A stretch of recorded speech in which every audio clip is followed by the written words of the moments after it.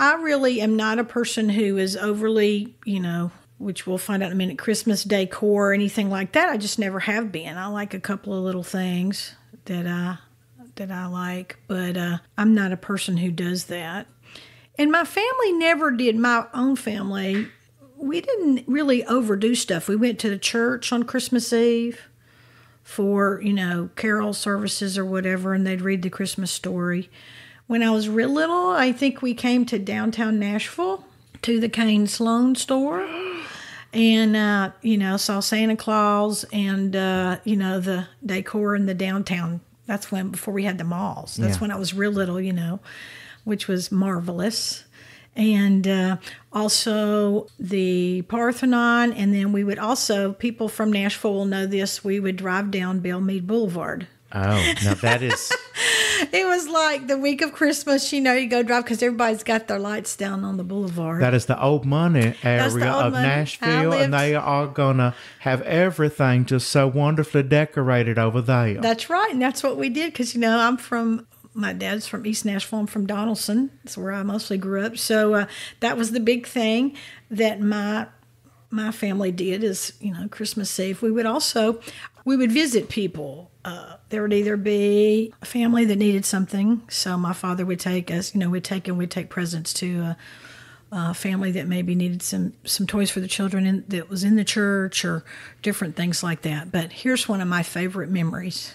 Okay, y'all here we go. are going to love this one because I don't know. I've never forgotten it. This is because every time I drive down, there's a big funeral. There's a mausoleum and a big memorial garden and all this kind of stuff in Nashville. And the head funeral director invited us to the preacher and the family too. And I think this maybe, and I could have this all wrong, but this is just in my brain as an 8-year-old. So y'all just have to forgive me, but I will never forget this.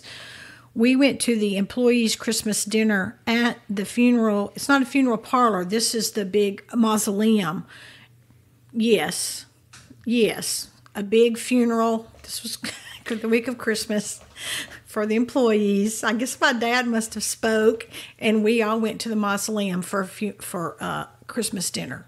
Now, that's something you don't forget. No. So every time I drive by, where is it? It's the one on over on the west side of town that you drive by on Thompson Lane. Okay. Oh, Woodlawn? Yeah, it's Woodlawn. Oh, yeah, I've been all up in Woodlawn. It's fascinating. That's where Tammy Wynette is. I know, it's amazing. And George Jones is out in the yard, but Tammy's inside. And what a good name it is, Woodlawn. Mm-hmm. I mean, It's crazy because you go on, like, Tammy's on the main level, but you go down, and it's like people who died in the, 70s, and there's been some water damage down there, and it's fascinating, but it's also a little like, whoa. Interesting. It's very endlessly fascinating. Like I said, Christmas dinner. Christmas dinner at Woodlawn. So anyway, we would do something like, well, not like that, but that was a once in a lifetime event apparently, but we would visit several families and would take some things, and then we would go home and we would read the Bible Christmas story, and also the night before Christmas, and then we had to go to bed. And then we didn't get to do presents till, the morning. Yeah, we didn't either. We didn't get that. And we'd have boiled custard. My mother made boiled custard, which is not the same as eggnog for y'all who don't know. But anyway, that was it. Did that answer the question? Oh, yeah. We'll send that one out to Susan at SUNY GAM. She was wanting to know about holiday traditions unique to your family. And I think, not a tradition, but a once-in-a-lifetime experience, Christmas dinner at the mausoleum. At the mausoleum was, these are the things That's a song. This is the thing that preachers' kids get. I know, when I was thinking about this, I was going, how have I not written this song? I think I need a funeral food part 2. Yeah, Christmas at the mausoleum. Christmas at the mausoleum. Especially now that Tammy Wynette's over there. I know, that can just Dottie Rambo. Oh, I love Dottie Rambo. And, oh my goodness, that would be good. That's a and good who song. Else? Is little Jimmy over there? Little Jimmy Dickens. Oh my gosh. I think Felice and Boudreaux Bryan are over there. I think they are too. Yeah. Woodlawn, and I will say, when you go visit some celebrity grave sites, they aren't friendly and they don't want you there. Like we went to see Whitney Houston's grave and were like sent away. They wouldn't even let us in the graveyard. But at Woodlawn here in Nashville, they will give you a map up front. It's like a star map of the graves. Well, that really keeps the clutter. I mean, if you get a map, then you don't have people just wandering all over stepping on stuff. Yeah. I mean, So, everybody goes down to the honky tonks in the Grand Ole Opry House here in Nashville, but check out Woodlawn. Yeah. Hot tip. Hot tip. Okay. Laura Shannon McDaniel wants to know, there's some very cool Advent calendars available that are filled with different types of chocolate or wine, cheese, beer, scotch, jams. If you were to create an Advent calendar, what items would you fill it with and why? Well, let me first say hello, Laura Shannon. Second of all, really an ideal one would kind of be a little of all of those things that you that you mentioned. I think if you had jams, you'd have to have some nice crackers to go with that. Also with the cheese. I think, though, for me, just a basic one, I like a chocolate one. Just different kinds of chocolates. You could have some white chocolate in there. You could have some with some nuts in it. That to me, all one thing. I mean, although I think that would be my first choice is that. But again, all of these would kind of be fun. But, chocolate, you can just open that little Advent thing and throw that piece of chocolate down. Okay. It's a little bit easier than the cheese and wine and beer and scotch. That's complicated. Yeah, and the jams especially. You need to craft crackers if you do that. Always crackers.